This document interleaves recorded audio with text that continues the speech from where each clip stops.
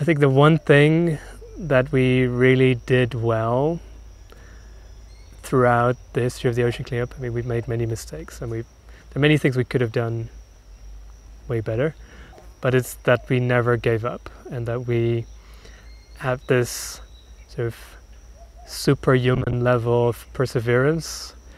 We are focused on the goal and we don't deviate from that. Of course, we're flexible on how we get to the goal, but the goal never changes. And of course, there were so many moments in the journey in the Great Pacific Garbage Patch that I think any sane person would have given up.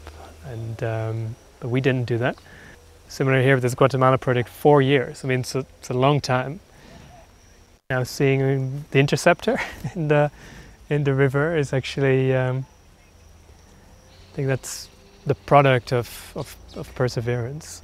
And yeah, I was thinking about this, how if you were to plot the graph of the amount of plastic extracted over time, actually I do expect that by the end of this quarter, so Q2 2023, we will have collected more plastic than all preceding years combined, which is mind-blowing. It's mostly thanks to this river, to be fair, but I do think that's a strong reason why you should never give up too early, because the impact that you're going to have in year 10 of your project is going to be way greater than year 1 through 9 combined.